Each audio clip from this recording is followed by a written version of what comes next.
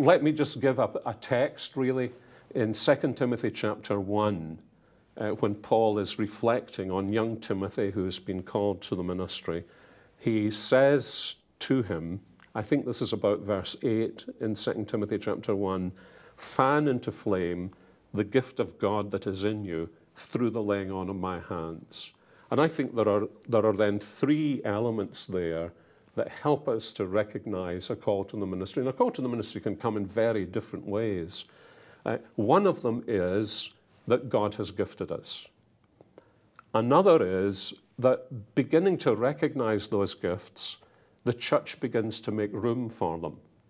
And so there is a recognition outside of ourselves. You know, I could have this conviction, I'm called to the ministry, and nobody else share that conviction, because when I open my mouth, I talk nonsense, okay?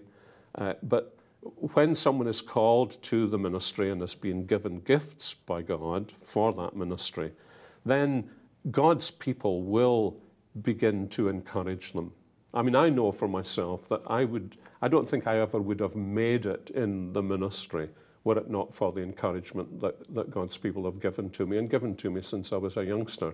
And then the other thing is that Paul says, fan it into flame, which means that there is a willingness to commit yourself to Christ for that ministry, and also a commitment to love the Lord's people. I mean, I think there are some people who think a call to the ministry is the same thing as, I really love to teach.